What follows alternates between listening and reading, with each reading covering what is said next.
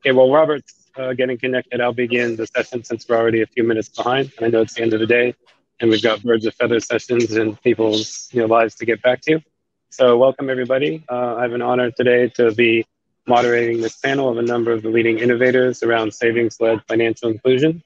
So on the call today, who I'm going to have themselves more properly introduce themselves are Sophie Blakstad from Hive Online, as well as Wes Wasson from Dreamstart Labs, and Robert Timmer, who will be joining us soon as a speaker from Cardano Development.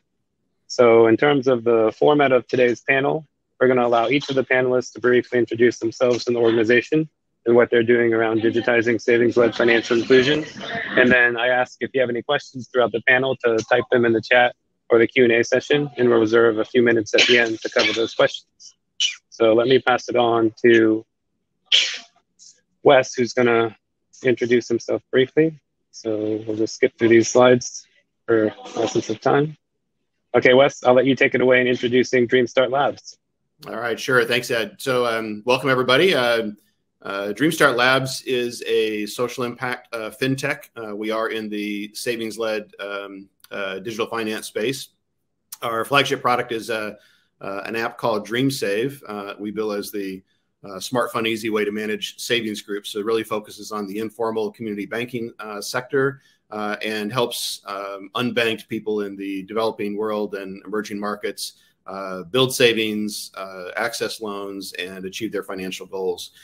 We also have a companion product on the next slide called DreamSave Insights. And DreamSave Insights collects data from the savings groups in the field and allows partner organizations that are working with these groups to identify trends in the data and help support them better. This is primarily used by NGOs, government actors, et cetera. The target market is what we consider informal community banking. So this is really the savings group market that you'll see throughout the world. We look at kind of the 3 billion folks that are classically unbanked or underbanked in the world. And regardless of where you go in emerging markets, Africa, Asia, throughout Latin America, you'll see in the next slide groups that look a lot like this, where basically getting together and they form their own savings and loan association, set their own policies, set interest terms, and get together on a regular basis to contribute savings to the group, build savings to achieve their goals. They access loans from a central investment fund in the group, and then use those funds to grow their small businesses and micro enterprises.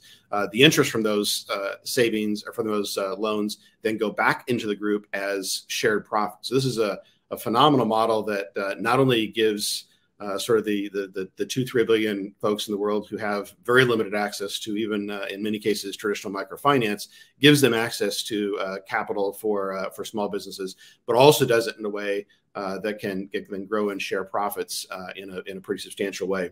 So if you flip to the next slide, the architecture of our solution really has a few components. At the front end, what the clients see is an Android app. So you'll see that kind of in the first build here. Every group has at least one shared smartphone that they use to manage the group, to set all their policies. Behind that is a synchronization engine. The core app runs offline because in many of these environments, they do not have a stable internet connection. And every time we find a stable connection to a network, we automatically and transparently back up the data. Behind that is an Apache database infrastructure that starts with Cassandra, highly scalable backend with high write speeds that's highly applicable for a kind of a globally scalable environment, and then Apache Spark to do the big data analytics for machine learning. Behind that, we have a second database infrastructure that's based on Mongo, and this is really sort of for the single view data to present it out to our DreamSave Insights data analytics backend, sort of separate the core operational data structure from the backend. And then all the core platform runs on the Google Cloud platform, so the backend infrastructure all the way down to the front end. So that's a quick snapshot view of DreamSave and what we're doing in this space. Ed? Okay, thank you, Wes. We're looking forward to diving into more of your unique approach and some of what you've been able to achieve in digitizing savings groups. I'm going to pass it on to Sophie to talk a little bit about Hive Online. Thanks very much indeed, Ed. Hi, everyone. I'm Sophie Blakstad, CEO of Hive Online. We are approaching a similar market to Wes, but if we go on to the next slide, we approach more agricultural economies. So we are very focused on the agricultural value chain and helping smallholder farmers get access to the things they need. So we do community savings and lending. We do access to formal finance in very much the same way that Wes does. But I think our target market is perhaps slightly more narrow than Wes's. And the things that we do for this community is we use our technology to enable them to get access to the things that they need to smooth out their very bumpy cash flow, which is one of the biggest challenges to building prosperity for smallholder farmers in Africa. Last year, 0.6% of smallholder farmers in Mozambique got access to lending. So we're very focused on helping farming communities get access to external lending. And as well as doing savings groups, we also work with agricultural cooperatives and farmers associations. And we see a kind of sliding scale between the less formal savings groups and the more formalized cooperatives, which also tend to be the bigger groups. So we sort of cater to the whole spectrum. If we can move on to the next slide, we do accounting and identity for all of our customers, and they can share that between the different platforms, as well as being able to store their we skipped a couple, I think, as well as being able to store their assets in their digital wallets. And the key thing here is that we give everyone a digital wallet on the blockchain, but they don't need a device to access it. So I think like Wes's, it operates on a single device per group. It operates largely offline, so that we can sync to the blockchain and to the cloud when needed. And it doesn't require all of the customers to have their own device. We use social structures for authentication and validation to make sure that people aren't gaming the system. And we also use, likewise, we use rewards and a certain level of gamification to encourage them to enter good data. And on the last slide, if we can have a look at that, we use blockchain. We're on the Stellar blockchain, which enables us to run very cheap, very fast transactions. As I mentioned, we do have asynchronous updating so that we can manage with poor connectivity or no connectivity. And we also have this suite which includes dashboards for NGOs, but also for financial institutions, buyers, and really anyone else who's interested in the data. We do maintain quite strict data standards, GDPR in particular, being a European organization, and in fact we're mostly focused on Africa, and most African countries have adopted some version of GDPR for data management. We're also cloud-based and blockchain-based, but we operate microservices which talk to each other, and all of the front ends operate on the same back-end services. So I think that's probably enough about us. We are currently live in Mozambique, Zambia, Uganda, just going into Nigeria and Kenya, and in Lebanon, which is not in Africa. There you go. Thanks. Okay, thank you, Sophie. Thank you, Wes. I think Robert is still trying to get his speaker access granted, so we'll let him give a more proper introduction to Cardano and what they're doing around digitizing the stockpiles in South Africa through a microservices-based architecture as well.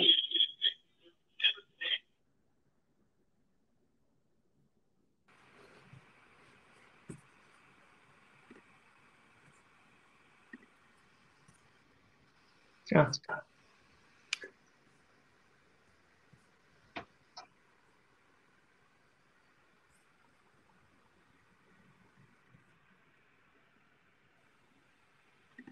Robert, are you able to hear us? Yep, I can hear you. Can you hear me? Okay, yeah. Let me bring your slides up, and then that's perfect timing. Sophie was just wrapping up her introduction. We'll let you briefly introduce Cardano. So,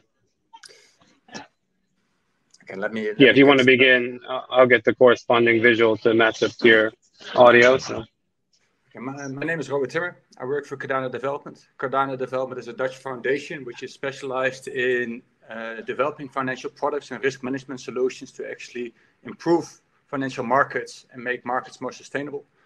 My specialty is actually working on savings, and rather similar than Sophie and Wes, we have been seeing the need for how can we actually digitize the existing savings behavior of people in rural countries, but also sort of at the bottom of the pyramid. We see it as a necessity that people actually save because it's all about financial inclusion and resilience. And where it's, what we also see is that there's a high dependency in countries in Africa, but also in Asia, of foreign debt financing to develop the economies. And what we see is that if we create the right structures, then that money which is actually being saved now in cash, and most of the time being administered in a paper-based solution, can actually be invested in the economy, which is providing a benefit for the society, as well as a benefit for the people, because then we can create an inflation-linked return. It's one of the many projects we do. So we work with majority development banks, NGOs, and family offices. We have quite a lot of financial products developed. So we do this for instance, for currency hedging in all over Africa and in Asia. But we also do money market solutions and guarantees for infrastructure. Next slide, please.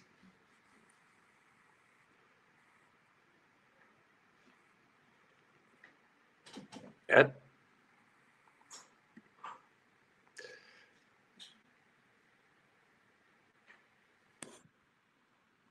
So the thing which is not being shown is actually where we see that triangle where there's a bond between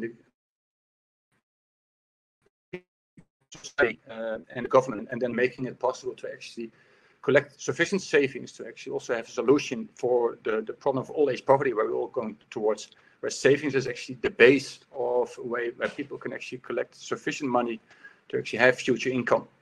That's something additional what needs to be in place, which is currently not. And by digitizing the entire savings model, then we're actually getting towards something which is actually good for people and society. From a technological part, we have been looking at what can we actually do to actually make sure that we protect people's data, and at the same time create a very light link with the financial elements. But at the same time create the financial elements and the financial transactions in such a way that we can work with assurance and actually meet international standards. So what we have done in South Africa together with Nasasa is we actually set up a cooperative savings institution, where we set up the cooperative savings institute, the financial institution, separate of the management company. All the IT and all the services are in the management company, while all the money and the board of the cooperative financial institution is actually separate. For us, being in a management company, we actually focus on creating state-of-the-art technology. So actually manage all the savings. We provide those savings to the financial institution at a very low fee, so that we can promise people a return equal to inflation after fees. And to make that possible, you're actually getting towards rather, to me, very innovative parts. The first off is you actually have to be just as design conscious as, for instance, Apple. You have to work with people who don't have the means or the trust in working with technology or with financial institutions, and design is a great way to actually overcome that. At the other hand, we have to look at how can we make it low cost possible, while we also still have to deal with high number of transactions with small amounts, and you have to have a very good balance between efficiency and low cost, which is only possible if you invest sufficiently in the beginning. Then you get towards the obstacle of KYC. There's very correct ways why we have KYC, while KYC, especially for people saving, is actually rather a burden. And if I look at it from a risk perspective, KYC is a rather ridiculous thing if you're just talking about savings, because the risk is rather at the client side than it is at the institution side, because in the end, the client is trusting you with their money, and they will definitely come back to it. And the amounts of money are that small that you don't have to actually worry about money laundering. It will, in the end, you need to comply, but it's a rather big headache for the client. Then you get towards data and hosting. I think it's a very good thing, and Sophie already touched on it. GDPR and similar like frameworks have been introduced all over Africa and in Asia. But at the same time, it also creates the obstacle to actually do local hosting. And if I look at local hosting, South Africa is rather well, But in many cases, in, for instance, Kenya, or when I worked in Ghana, you're actually getting in towards a troublesome area where you have to work with an offline and an online basis, and where actually cloud hosting is rather expensive. So to actually overcome that, technology is a great way to actually solve it, but it is also a big challenge, from the simple reason that you have to have state-of-the-art technology at the lowest cost and then make it work. So for us, the open source community, and actually making use of everything available through Fineract, working with all the microservices architecture, working with an entire member administration, which is also open source, also in microservices architecture, and even our app is microservices, just simply makes it possible to actually deliver financial products for the lower end of the market. Ed?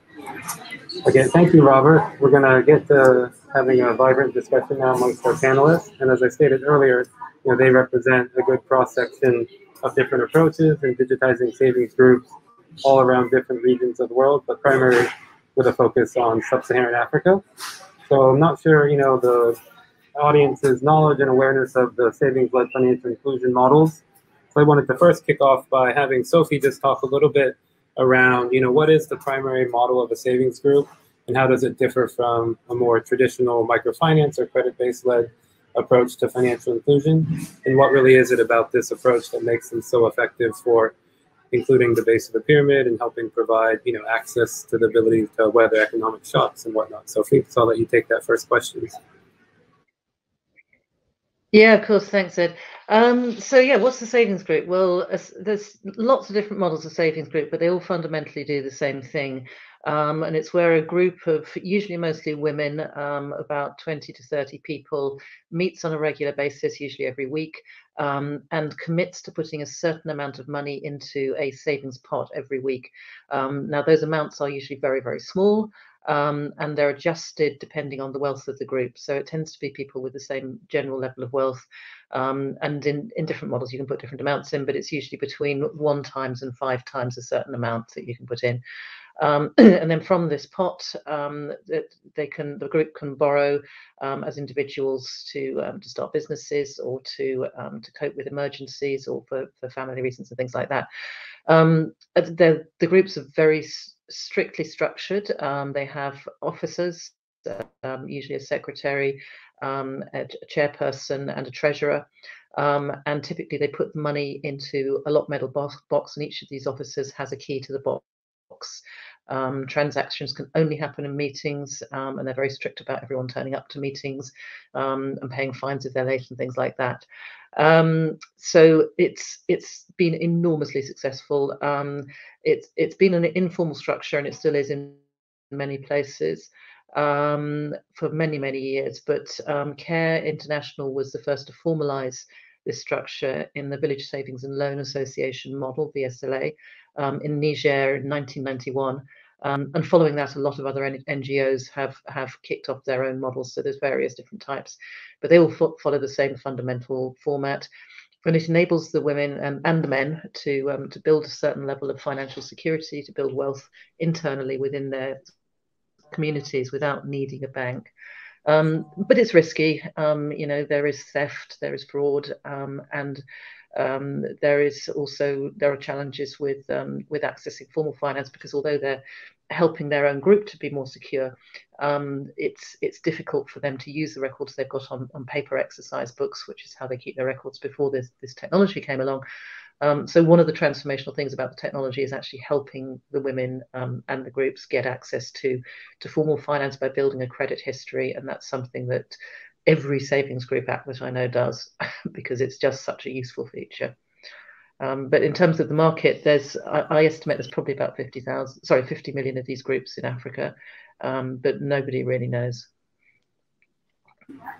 Thank you, Sophie. That was a good comprehensive overview of the savings group model, and then the overall size of the market, really what that potential for impact is. I know Sophie touched on a little bit, Wes, but could you dive into a little bit more of what are these benefits of digitization and what that can enable? And then also maybe you could speak to, because I know Dreamstart Labs has done some interesting studies around how you maintain the cohesion of the group when you're introducing all these digital tools, given the structures that Sophie discussed. So I'll let you talk a little bit about that, Liz. Sure. So really quickly, I mean, I think you could just maybe get a picture from what Sophie said of how challenging this would be. So it's a phenomenal model, but just imagine all of us who think we are well educated and sophisticated and all that. If you had to do all of your banking and manage it for an entire group of people online, calculating interest tables by hand, everything else, enormously complex, time intensive, ripe for errors, potential for fraud. And then when you've done all that successfully and you're ready to go to a bank or some lender and get an external loan, you've got paper books with stamps and pencil marks in it and things like that. You're just so completely invisible. So digital basically simplifies everything that Sophie talked about. And we're talking in emerging markets. This is often up to half of the economy is somewhere in these informal sectors, right? So making the entire structure much faster, easier, eliminating errors and fraud, giving you a credit history as Sophie mentioned, and really putting you on a path to financial inclusion. And I think what Ed talked about as well, I think there's a really important element that you'll see in some of the better digital solutions in this savings-led microfinance sector that really understands our goal of digitization is not to just replicate everything that happens physically. It's to make it so that someone could take a look at your app. They could say, this is exactly what I do today. It's immediately intuitive. I get it all. It's just simpler. But also to understand that what we're really trying to do is to eliminate all of the low value add tactical stuff that happens today manually and just take that off the table, but then enhance the things that actually are intangible, right? So people join these groups not just for access to capital, but it's an incredible social structure, right?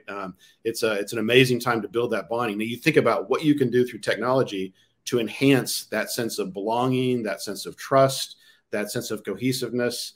So we're certainly doing a lot of things that kind of Robert mentioned and saying design can solve these challenges. If you really approach and spend time with these groups and understand emotional connections, right? What satisfaction do you get here? How do you help someone achieve their goals? You can do it through gamification, right? You can do it through behavioral nudges. You can do it through creating an experience that's fun and engaging, at the same time allowing them to be connected, even when things like a global pandemic occur and you can't always meet in person. So I think digitization really cuts across that entire scope. Thank you, Wes. It's really interesting to hear about some of the innovations you've worked on and the user experience you've built out around your app. And I know we're going to touch on that a little bit more later. So I do want to just shift the focus a little bit more to each of your respective technology stacks, as I know each of you highlighted it in your introductions. But first off, Robert, in working with you in building out your solution, I recall that having a microservices-based architecture was really critical to your approach. Could you explain why you really wanted those separations of the member administration, the group management from the financial processing, et cetera? Yeah, what we envisioned is why we really wanted to have a microservices architecture that in the end, we are creating the basic infrastructure of first getting people to register and then actually getting access to financial transactions. But in any case, we have to sort of take into account that we're working in an environment which is rather volatile. So for many of our customers, it's the first time actually registering themselves. So we really want to be careful about protecting their data. So for us, we have a stock for member administration, which is basically all the KYC elements, all the personal information, and that's where people get it. That's where people also get the unique ID and where they get a digital identity. From that digital identity, we actually allow only a couple of transactions, which is not needing a huge core banking solution. So from a cost perspective, but also from a data replication perspective, the microservices architecture just makes it possible. So for us, we have a deposit process, we have a withdrawal process, we have a stock file deposit meeting process, we have an interest calculation process, but they're all separate microservices. And even for us, we don't calculate interest on a monthly basis. We actually never calculate interest, and we only pay out interest when you're actually leaving. Again, saving a lot of transactions, mutations, and actually a lot of handling. The microservices architecture for us also means is that when there's an account, all information connected after that is actually based on the account number. So somebody at our financial office who's doing the financial administration cannot connect the dots to which person that money belongs to, because there's a unique key going through all the microservices and actually carrying all the information from login to the member administration, validating that's the right person, and then doing transaction, being part of a group, is all based on that unique account number. That unique account number is also something we can actually share with the authorities, and where we provide KYC information, still not telling who the person is. So the entire microservices architecture makes it possible to do this, and at the same time protect somebody's identity, create a very efficient system, and be very light on transactions and storing your information. And then again, if we see in the future, and I say I don't want to get into the payment business because I think there's too many big players in the payment business, and I'm in the savings business.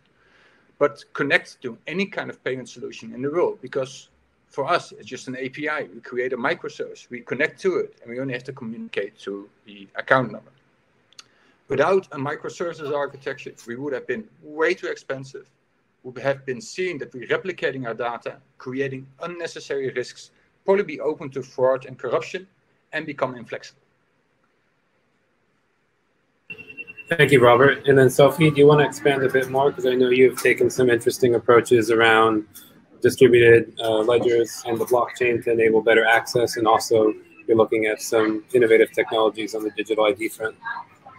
Yeah, absolutely. Thanks very much. And I mean, I would just expand on the, Robert's case for microservices, which we fully support because we're doing the same thing. And, and just codicil that with the fact that I've built a lot of core banking systems. I used to build banks for a living. And the thing that makes them slow and expensive and difficult to maintain and impossible to replace is the fact that they're all full stack, they're not microservices. And that agility that you get through microservices is really critical to building a stack that is flexible, is suitable for purpose, fit for purpose for this market. And then added to that, when you're working with blockchain as well, of course, you've got the added benefits of a distributed ledger, which means that you don't have to have any kind of centralized storage for your financial data, which we find to be extremely valuable. It means that our communities can save digital assets without the need for any kind of centralized infrastructure, which is obviously really, really valuable for them. Having said that, we're on the path to making it fully distributed. We've still got a certain level of centralization at the moment. But in terms of the communications and the API side of things, again, I fully agree with everything that Robert said. And I would add to that the customers we deal with are very, very price sensitive. And data is a significant price item. In most of the countries we work in, it's proportionally significantly more expensive than in the global north. And of course, people have much less money at their disposal, which is also a factor which prevents them from adopting mobile money in many cases. And so going back to the price point, one of the key advantages of using a blockchain, we're on the Stellar blockchain, which is as I said, very cheap to run transactions, is that you can actually run the transactions at a much lower cost than the cost of mobile money. And that is a differentiating factor between using mobile money and not using mobile money for many people who are very, very poor. So although the blockchain, and I think it was Wes who pointed out that you need to invest to get the rewards, or was it Robert? I can't remember. But we've spent a lot on our blockchain backend in order to make it work for this market. It hasn't been straightforward. It's been really, really difficult, but we've got there. We've got asynchronous transactions working now, and yeah, I mean it's a solution that's very scalable because it's very robust. And one of the things I love about blockchain is that, I've spent a lot of time trying to build infrastructure for banks in Africa and failing because it was impossible.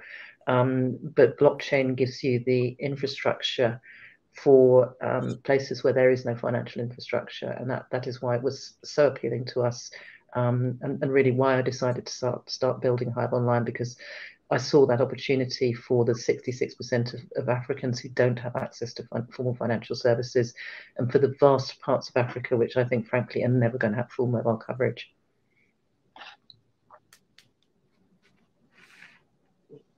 So that sounds like Ed may be having some audio challenges, so we can as we're coming up to the last piece of it, I know we had talked as a set of panelists about Fineract and kind of our relative positions on that. I'll actually kick it off. Maybe Sophie and Robert, you can jump in there. But so DreamStart Labs, prior to founding the company, my co-founder and I ran a small microfinance bank in West Africa.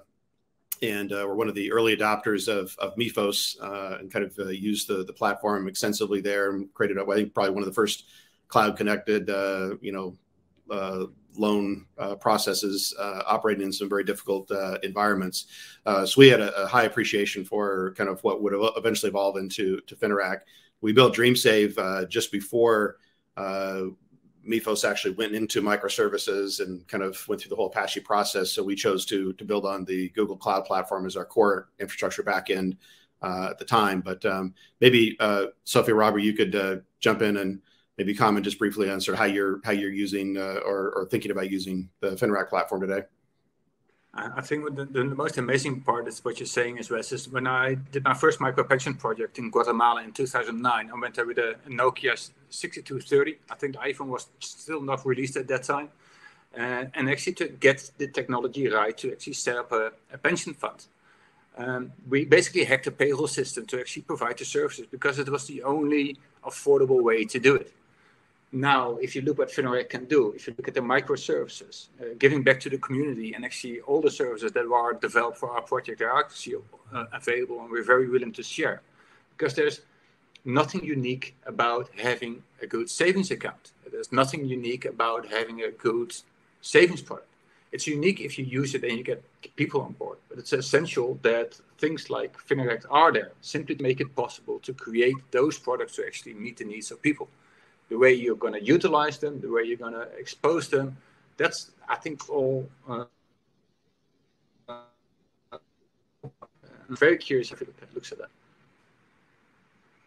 Yeah, and I think what I like about, I mean, as I say, I've worked with a lot of core banking systems, and I think what I like about Fineract is that it's accessible and obviously microservices, but it also offers enough flexibility without offering too much. And one of the things that I hate about core banking systems as they evolve is that they get more and more complex because they're offering more and more options, which actually, I mean, one of the key design principles of design thinking is that you don't just slap in another alternative every time somebody wants something different. When I was at Citi at one point, we ended up with half of our trading products were customized, and it was just so expensive to run. So yeah, what I like about it is it's properly thought out, it's microservices, and it offers the minimum needed for the maximum of available services, and which is particularly good for this demographic. So yeah. You raise a point there, and so is like the one thing when we started off our project is we even try to get like software from software for good initiatives. I think there's the 1% pledge initiative where you can actually get software at a 1% fee, but then you're still creating a vendor lock-in issue, and the knowledge and the experience you need to actually get those systems set up are already way out of your budget when you're actually setting up a savings initiative for the lower end of the lower income community. And then at the same time, you need to have very skilled people trained to actually get those services running. And if I look at Fineract and the technology available, and what we really believe in is that you also want to build up local knowledge and experience in actually running those services. You can do that with an open source community. While if I would use one of the big CRM systems who are part of the 1% pledge, I have to send them to courses online, flying them all over the place, which is just already way out of my budget. I love people to see all the world, but not to actually follow courses to become good at something, while in the end they're going to find a better paying job, which I think is healthy for them. But you need to have them in your system because that local knowledge needs to be ingrained. You need to have the experience, the local developers, because it needs to become from them. We're not in there for the long term from Cardano development. We want to see it work, and then we get out, and then people need to run it themselves, because that's the only way I think it's feasible for the long term. Yeah. And Wes, could you speak a little bit to your rationale? Because I know you and Henrik, you built out a very sophisticated microservices-based architecture. If you were to do that again today and look to leverage more of what Fineract has, what suggestions would you provide on what Fineract could offer to better support what you all built out from scratch. Yeah, sure. Well, I think, Ed, as I mentioned, it was our decisions were more based on timing to what was not yet a full microservices based platform with Fineract. And I think one of the core values you'd look at today is really that question of, okay, if I don't have to build these kind of core services, what else can I do with the development time? Because we all have large development teams that have putting a lot of funds into this, and so for me, it's really about what are all of these additional innovations you have, and it's about time to market and time to revenue, right? And also time to data, right? So I think certainly for DreamStart Labs, and I'm sure it'd be similar for Sophie and Robert, just imagine once you have the data from hundreds of millions of people in these emerging markets that you can put to use for them to do things like connecting them together by giving them better insights into their own savings and financial patterns, so they can be empowered to make better decisions, right? So to me, it's not about using that data for some other outside actor to come in. It's basically enabling people to make better decisions. Every one of us today in developed world is able to make better decisions today because we use technology that gives us better data on our own behaviors, our own patterns, and yet that half the world doesn't have that advantage. And so I think really to me, that's advantage. If I can take things that we don't have to rebuild, that are in open source, that are available as microservices, and then apply our innovation to that next level bit, then that's going to allow us to unlock that potential for people much faster. So really, to me, that's the promise. And Wes, could you elaborate a little bit more on what you all have done around credit scoring and also some of the linkages you're exploring with more formal providers like SACCOs and credit unions in the regions you work in? Sure. So, we already talked a little bit about sort of the value of giving people in the unbanked or informal banking sector credit history. So DreamStart Labs, partially funded through a grant from Gates Foundation earlier this year, is developing data-driven credit scoring for both individual members of these groups as well as for the groups themselves, right? So that they both have a credit identity, and looking at the data from sort of obviously the financial attractions internally within a group, as well as the behavioral and demographic factors, and then being able to use those data points for kind of three things. One is DreamStart Labs as a provider being able to come in and provide offer additional supplemental lending to the groups and the members when they need additional capital. Second, working with external lenders and MFI partners to allow them to have to offer loans and credit products to half the population that they have really very little access to today at an extremely attractive cost, right? Just taking out of the equation all of the loan officers and sort of physical things that happen today. And then third, giving that credit information back to the groups and the members themselves so that they can make better decisions, that they can understand better how their decisions, their actions impact their credit worthiness and how they're viewed by external lenders as well. And so I think in terms of your question about making that connection to more formal financial sector, one of the things we're currently working on, and this with the MIFOS organization as well, is sort of connecting our DreamSave digital infrastructure into lending core banking system platforms that are used by microfinance, whether that's independent or ones that are built on the MIFOS Fineract platform. So the idea there would be that any MFI who's using that platform to do microfinance loans could connect into savings groups that are digitized around the world. We're in 16 countries today, and have, by permission of the user, of course, have full line of sight visibility down into the credit score and key data from the group, and transfer that all the way back into the lending product that they offer the group. So that, again, it's about cost effectiveness, it's about efficiency, and it's about building a trust relationship between people that are really off the grid today with sort of any lender that could come along and offer them additional financial services products. So that's really kind of where we're heading. And maybe if I can add, the perspective of the lenders is, I mean, particularly in areas where, we find out, when the insurgents move in, the financial system moves out. And what we see from lenders is that the appetite is very high, because they still recognize that there's a commercial opportunity there, but they can't afford the security. It's usually the security that's the big cost.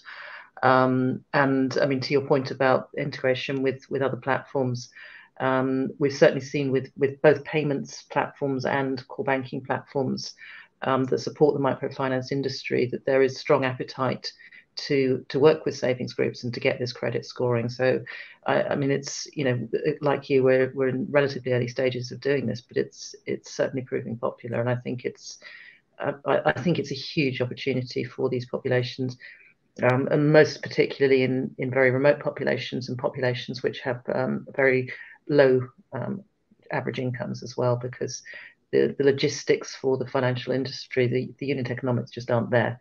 But when we can provide this channel, then it makes so much difference, and it reduces the risk as well, because they can trust the data that comes through the platform better than the data that their agents collect.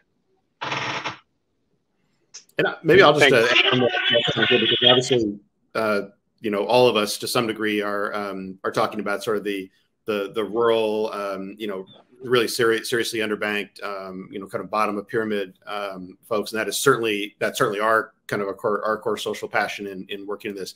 At the same time, these savings-led groups are at all sectors of society in emerging markets, right? You go into any, you know, Nairobi or in Zambia or, you know, Bangladesh or whatever, you're going to find these types of groups there with people who would be considered middle class, right? And yet they love the flexibility. They love the ability to, you know, do it without all the traditional banking fees and infrastructure. There's trust issues with financial service providers. This is an attractive market as you move upscale as well. And I think it's like many other markets where people in the cities will often look down to what's happening in the village and informal sectors and say, why aren't we doing that? Because that may actually be better than some of the traditional things we're doing. So I think this idea of taking that savings-led approach where you don't just start off with debt, you actually start by building savings, digitizing that, and then creating this super hyper efficient, you know, connection all the way from, you know, the saver into the formal financial sector, should they choose to use it, is empowering to the end user, whether you're, you know, a middle-class person in you know, in the city, or whether you're, you know, just saving pennies in a village somewhere. I think that's also you're touching on an important thing. Microcredit basically was the solution to make financial inclusion possible. And it was all about access and giving people accounts and then providing with a loan with the idea that they basically come out of poverty. But there's a huge amount of people who actually can't even get a loan because they don't have an identity or they don't have sufficient information, while they did save in groups. I've been through the 15 years working on this. I've been looking at what was the first actually savings group in the world. I know that the entire Dutch financial sector is actually based around this group savings model. We call it broodfonds, the Rabobank, which is a huge corporate bank, came from it. And it was in China, I think, was it a couple of 100 years before Christ? So there's a huge information that savings groups are actually the access to finance. What we now also see with microcredit and through the recently published UN white paper on how actually make the next step possible in financial inclusion is that they at least see now that there needs to be a balance between credit and savings. Then again, the Fineract saving solutions based on microservices for all MFIs and the work what you're doing, Wes, now is actually creating that access of having an MFI, providing credit, but also providing people with the basic necessity of having a savings account, actually creates the right balance, which you want to see in any kind of financial situation for anyone. Anyone who is living in a developed world has a savings account and has a credit account, and they need to be balanced. Otherwise, you're not going to get credit. So if it's about credit scoring, you need to have savings as a basis. That's also for us where it's about resilience. People need to have savings to cover basic financial shocks, which you will have in your life in any case, no matter what is your position. Mm-hmm. Thank you, Robert. And so thank you for, connecting back to the past and how deeply savings is ingrained in our financial services worldwide. Perhaps like on our final question, just really talking about what your vision is for the future and what you're looking to do. We can also, touch upon the question that James posted in there in the chat, and really like what these, new players in the financial sector, like what that means as savings groups and savings-led financial inclusion provides that digital on-ramp to the more formal sector. So we'll just ask you to do a brief response as we're coming to the end of our session, but maybe each of you spend like 30 seconds to a minute talking about your vision for the future and how it aligns with this question that James posed. I like James's question. I've been working in the financial sector for 25 years, and I've learned one thing. It's not a thing I always agree with, but don't ever underestimate the power of money. So where I do see that new platforms and fintech solutions can create a huge user base, finance is about trust. And trust is about giving people access and sort of being on the background. So actually seeing that mobile money operators don't need to become financial institutions, and then again going to run into trust issues is going to be a huge challenge. So I wouldn't say that fintechs and blockchain is going to be on itself the new market. And I think actually that the big financial institutions basically going to adopt all the financial players suddenly rising above, being seen now rising, and then they will probably be adopted or integrated. That's basically what money does. I don't say that I'm happy about it. That's the thing it is. The same thing with all the coins, all the crypto coins. I think within 5 years, you will basically see that there is an e-euro, there's going to be an e-dollar, and every major currency going to have a blockchain coin solution distributed by central banks. And that's also about stability in the economies. Google, Facebook, they want to create a market by themselves, but they are much more of a marketplace than they actually want to get into towards the financial institution place. You don't want to be a central bank. It's not a fun job. It's not a fun thing. It's a highly politically environment where you're basically always dealing with a sort of Captain Hindsight problem. You only know afterwards what you have done and if it's the right thing, and you can actually never do the right thing. So in the end, local banks, community-based, I think they need to be there. The bottom of the pyramid needs community-based banks because they need to have a local institution where they feel they can trust the people in managing their money.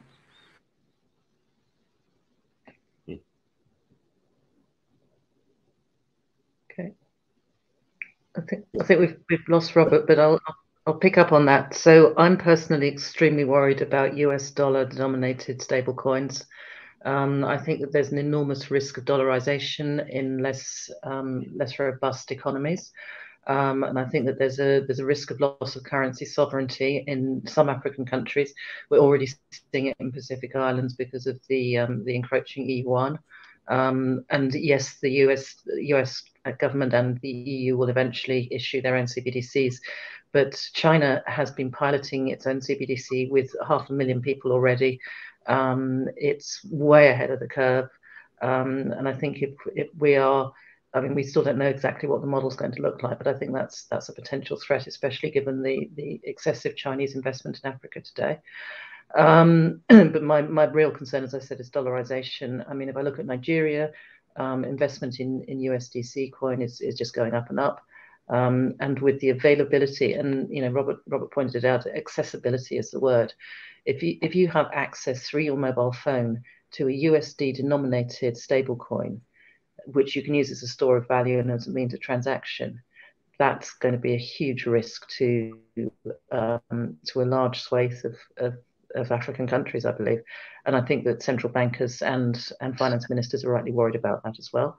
I also think that that there is a huge risk that the Facebooks and Googles and everyone else of this world are going to perpetuate the digital divide, because there is zero to very little motivation to them to reach the populations who are probably never going to be fully connected and not be able to afford better devices. And I think that there is a huge responsibility to us as a technology community to make technology available to people, not just people with devices, not just people with good connectivity, and not just rich people, but everyone.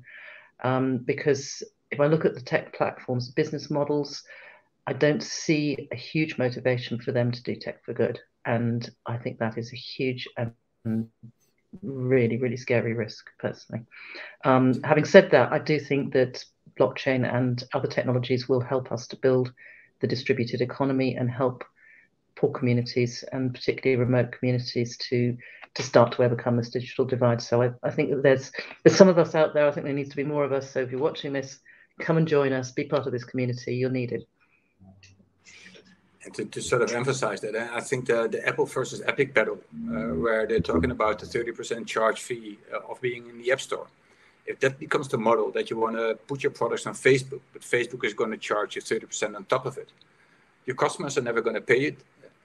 They're not able to pay it. Maybe it's the only way to actually find you and actually pay for it. But that leaves out a huge chunk in people. Like in Angola, there's Facebook Lite, and nobody uses Facebook because it's a hugely crappy product. So that would mean that they can basically cross out 85 to 90% of the people in Angola simply because they don't have access to a platform which wants to become the majority in society. Facebook Lite is not a good thing. Yeah, Facebook Lite's been quite rightly banned in India, and I mean, in some African countries, especially in East Africa, there are as many internet customers as there are Facebook customers, and that worries me a lot. And Wes, do you want to share just a couple parting thoughts? A happy note to close off with the question from James.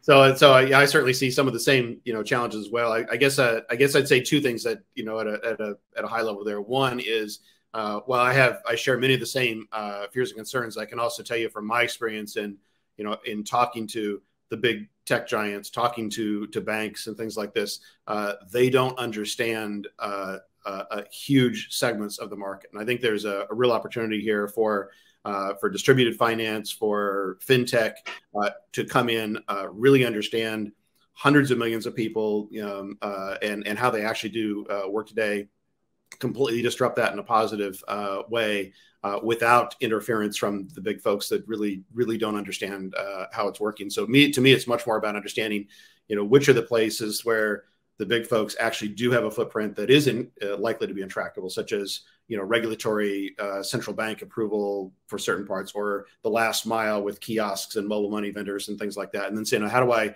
leverage those and bring in technology solutions that actually do understand where a billion plus people are, and provide things for them that are efficient, that solve problems they have, and that build on the solutions that they've already figured out, such as savings-led microfinance. And so I think there is a real opportunity there to be disruptive in a super positive way.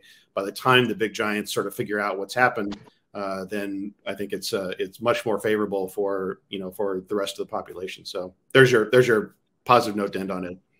Okay, thank you, Wes. Thank you, Robert. Thank you, Sophie. I know we only scratched the surface on a number of topics we wanted to get into, but we are going to be, launching a working group to further this discussion and continue to advance the innovations to really serve the base of the pyramid that the folks on the panel have been driving. So we welcome everybody to join and attend that, and hopefully we can continue the discussion on that front. So thank you, everybody, for attending and staying a little bit long so we could close out the discussion.